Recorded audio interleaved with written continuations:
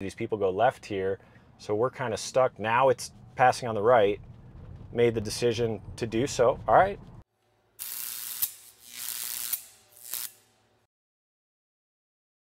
All right, guys, what's up? We're on 12.3.2.1. Just got it. We got a destination plugged in. I'm taking you along for the first drive ever on full neural networks. I have not even done this yet. I've been testing for many months. So you guys are coming along to see my reactions. Let's go. Oh boy, baby. I may keep my hands on the wheel a little bit just so I get fewer nags, but we are on full neural net. We'll see. I don't know. Makes for a better video if my hands are like this, but I'm ready to go. Staying attentive. Oh man, you could hear the excitement in my voice. Been waiting for this. Been stuck on 11.4.9 for so long. And we're finally on the full neural nets. So what I'm going to do over the next few weeks, now that I finally have this, is I'm going to go to all the places that I found some edge cases over the last 6 months, and we're going to be testing with neural nets. You know, I've got railroad tracks, roundabouts, U-turns, highway lanes that were kind of funny, construction zones. So I'm going to be going to all these places over the next few weeks. So stay tuned. But here we go. First drive, full neural net. This is an interesting area because it was an unmarked lane in the past. What happened was FSD 11 would stay too far to the left here as we were going over this hill, and I'd have to take over.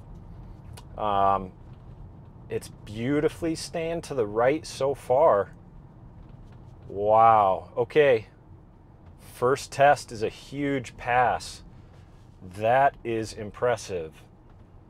That used to stay way too far over to the left. This was very, very nice off to the right on an unmarked road. So there's no way to know that this is actually a two-lane road. Coming down here, this would be jerky sometimes. Way more smooth. We've got cars coming to the left now. Let's see if it creeps out. We're going to be heading right here. Still have 3 cars coming to the left. It's kind of creeping, but it's not doing that. It's not doing that jerky thing that it does when it's trying to make a decision whether to go. It's kind of a slow, smooth creep out. Much smoother on that intersection there. Wow, very nice. Now we have a pedestrian here. I got to be careful because there are people that come across this bike lane. Nobody here today, but that is something I'm going to be coming back to see if it picks up on people. Wow, so far, very impressive. So this is going to be a second big test here coming up to this traffic light where I've got a railroad track before the traffic light. Now what it's done in the past is it thinks that the railroad track is actually the stoplight, and so it'll stop too soon. And this is interesting here. I don't think it can fit through. Okay, smooth, slowed down. Yeah, I mean, human-like. Now, we don't have anybody here and we have a green light, so this is not a great test. We'll be back on other days as it wow, that is way better. I know there was no traffic there, but that was very smooth. Now, I do have this on average assertiveness, and I don't have like minimal lane changes or anything, so if it wants to change lanes, it can. We've got some traffic cones on the left here, still changed lanes. I do have the adaptive speed, so we're going 42 and a 40 right now. Nobody send this in, we are breaking the law, but this is what a human would do on this strip here. So I do have it set to just keep up with traffic. And so it's choosing to go 42 right now and a 40. Wow. I mean, this is why I want to take you guys on my first drive, because I wanted to give you the natural, raw reaction. I mean, something big is happening here, guys. This is very, very different than what I've been testing for the last 5 months. Understandably so. Wow. Something's happening here. You know, I think it's, Elon said on X the other day that we're going to have a chat GPT moment. I'm kind of starting to believe that what we were messing around with version 11 was like playing chess on the back seat of of an airplane seat, and now we're working with stockfish. For those of you who know chess and understand that reference, stockfish is now a full neural net trained on millions and millions of games, plays intuitively like a human would, in fact, like a superhuman would, better than any human on the planet. And that's what we're doing with neural nets with driving. And my first impression is I'm blown away. This is feeling like a really good human driver. And I'm gonna push it, don't get me wrong, I get it, this is the first drive. I'm gonna find the edge cases, that's what we do, but so far this is really, really impressive. I know I sound like a broken record. All right, we're coming up to a traffic light here. We're gonna be going left, we're gonna be going left and through kind of a residential neighborhood after the stoplight. So it'll be a good test because we have some smaller roads. We are kind of getting toward rush hour, so there should be a good amount of traffic, which is good. Good for testing. The number of nags seem about the same. You know, if I keep my hands on the wheel, I don't get any nags at all. Makes for a better video if you just see the wheel on its own though. Yeah, so far the speed control has been very, very good. Yeah, dead center in the lane.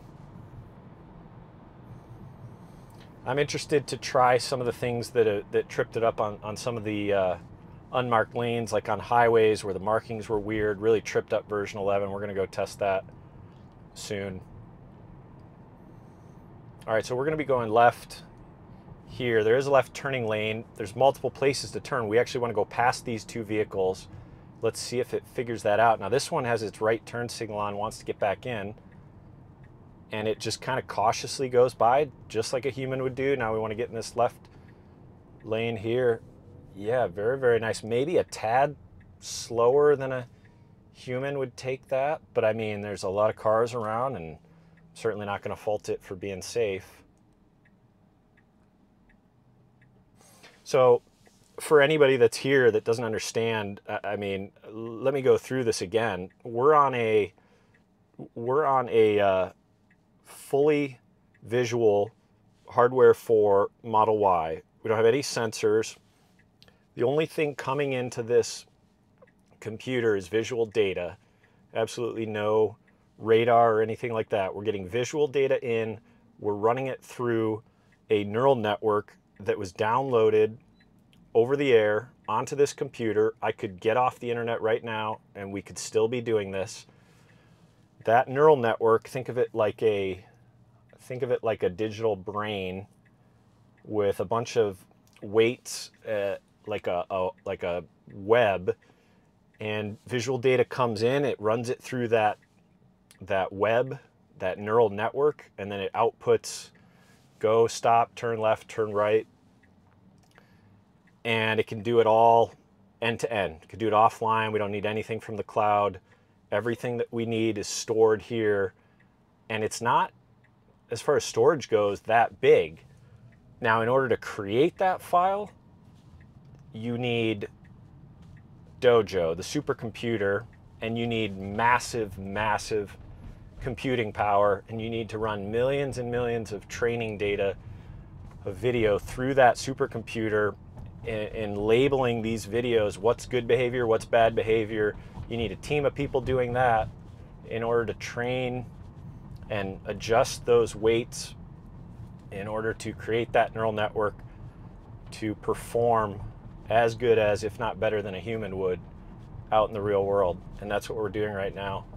So it's interesting how the final product is small enough, the digital product that gets put into this, the brain software that gets put into this computer is small enough to run on this computer here, can be off the internet, but the effort that it took to make that digital brain map is so massive. Tesla talks about putting $1 billion a year into buying processors to run all this, and now they're saying they're not compute constrained, meaning they have the hardware capable to run all of this visual data to create this network. Now here's what the beautiful thing is. They can keep making it better and better, and they can do it so fast. They can do it with every couple weeks. You can create a new digital brain that's even better than the last, and it's only going to just keep getting better and better. And then you can just send that new digital brain over the air into the millions of vehicles out on the road. Yeah, we're entering a really exciting time in artificial intelligence. Wow. Yeah, you got to be long Tesla. Nobody else is doing this. Okay, we just had a little bit of a phantom slowdown there. I'm not sure what it saw. There was a crosswalk. There was nobody in the crosswalk. There was a car coming. The speed limit's 25. It kind of slowed down to 25 as that car approached. It's interesting because it's almost kind of trying to catch up to this vehicle in front. It is a 25-mile-an-hour speed zone. A couple times it kind of slowed a little bit, maybe making a decision what's the appropriate speed to go. But right now we're going 6 over in a 25. I mean, and we're kind of matching what the car in front of us is doing through this neighborhood. Incredible. Absolutely incredible. There's a lot of things I want to know if they're putting through the computer. I put in one of my last videos, you know, one of the things that I imagine is going to be hard. Okay, we're going to want to go right here. It took a second to decide.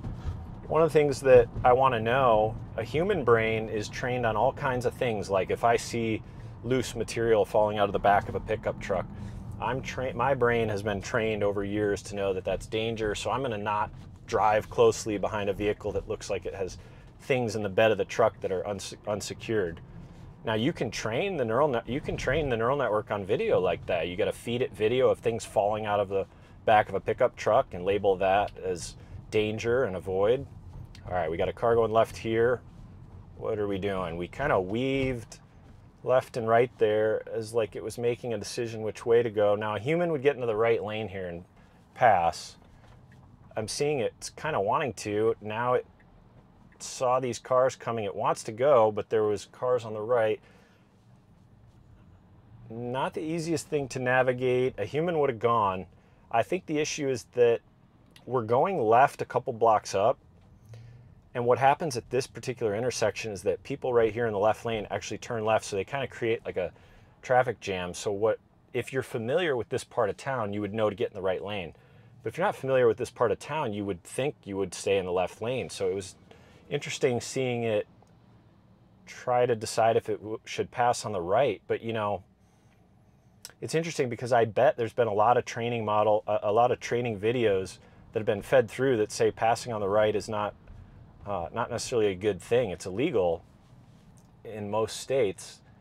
And so while a human would do it, it's probably been labeled as bad behavior. So here we are again, kind of in the same situation. Here's what I told you, these people go left here. So we're kind of stuck. Now it's passing on the right, made the decision to do so. All right. And it did it quick and assertive. Wow. When it decided to go, it went. Before that, when it was kind of deciding it kind of got stuck in the middle there a little bit. All right, so we have a person here. Let's see if it stops. Beautiful. Wow. Wow. All right, now we got people. Oh, beautiful. That's better than a human would do. I guarantee you a human getting off of work at 5 o'clock is going to blow through those people or blow through this crosswalk. Now, it didn't need to stop for this car on the left because we don't have a stop sign. That is a situation that's better than a human. Safer than a human, more courteous than a human would be in that situation. Human would have just gone through that crosswalk, most humans. All right, now let's see. We got construction workers in a very narrow area here. Let's see how it handles it. Very good. Nice and slow and cautious around those workers. Wow, guys, super impressed. I cannot wait to test this out more. That first drive as we arrive here at Polly Eyes Pizza, that first drive was more than I could have ever expected. And I'm ready to be a critic. Trust me, that was incredible. Tesla's onto something, guys. Can't wait to test more.